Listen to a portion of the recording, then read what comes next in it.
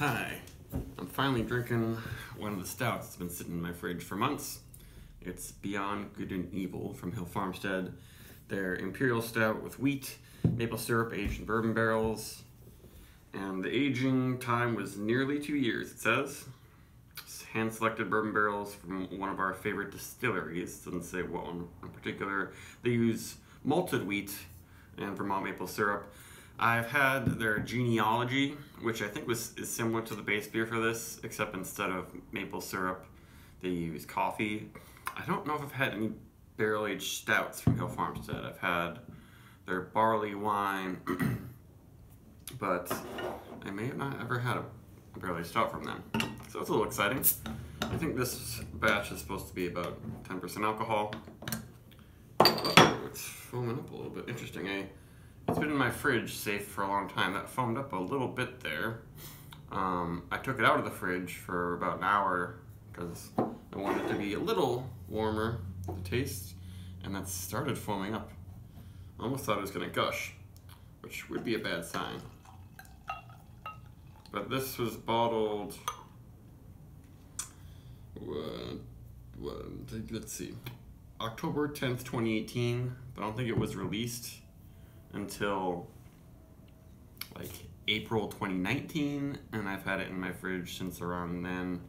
Maybe not in my fridge the whole time, but during the summer I like to put these beers in my fridge. Even though we had a little foam up there, it doesn't seem ultra carbonated. Wasn't a huge head. Whoo boy, that's big on the bourbon in the nose there.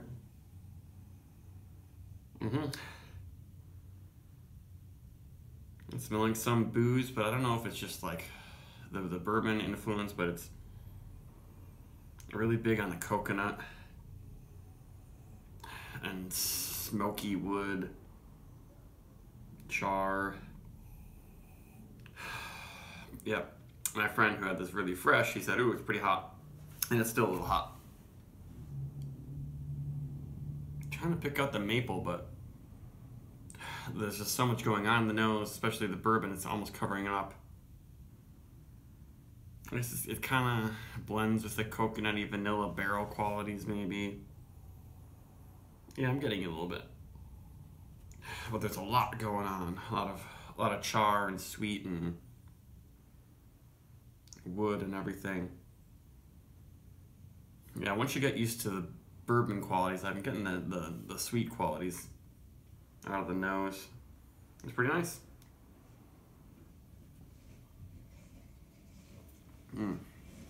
Oh yeah.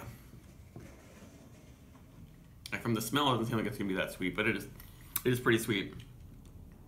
Not a gigantic pastry stout, thick mouthfeel, but it is very full mouthfeel. And the maple comes in more on the tongue and lingers in the finish really nicely. There's some sort of slight dark fruit character coming through. I mean, I think it does have pretty good carbonation because I'm seeing some bubbles coming up in the middle here. So that's one thing why I'm glad I drank this, because I wouldn't want it to like get more carbonated and get drier and thinner. It's really good at this sweetness level and carb level.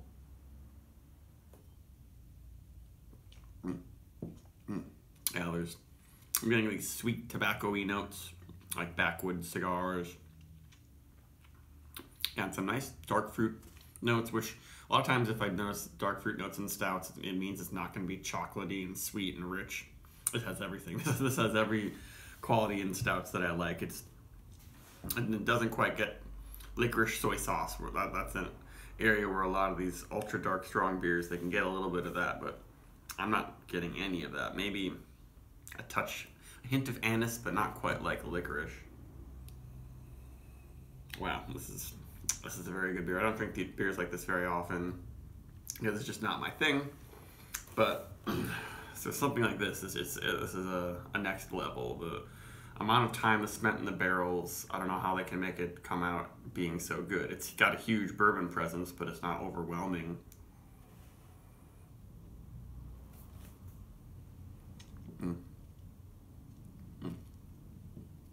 And the maple's there, but I feel like if you age this it would you'd lose a lot of the maple flavor. The brewers recommend this beer is consumed 6 months of release, so it's released in April, May, June, July, August. So I'm well in that, and I would agree with them. Yeah, I think they probably they bottle condition it and then taste it when it's ready, and then hopefully you won't age it longer. A lot of people will, but most people, especially with the whole pastry stout adjunct craze, a lot of people realize, oh, you age these beers that have added flavors to them, they don't taste very good. They fade away or they turn into something that's kind of gross. And I said I can smell the booze, but I'm not noticing much of a booze burn or much booze flavor.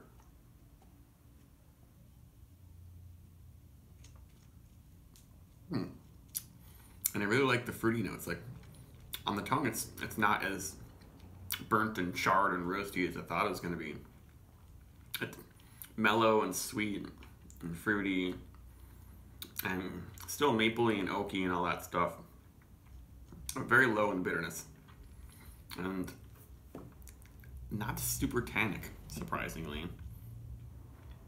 Like, there's just a little bit of a dryness on the tongue, but I think this would probably make most pastry boys happy. If you want something real sweet and flavored, it's got that, but it's not all about the flavors. This is definitely a beer where you appreciate just the quality of the beer and the barrel aging. This is one of the best bourbon barrel aged stouts I've ever had, probably. And I have another one to review soon. One of their ever-changing series of blended stouts. I can't remember what it's called.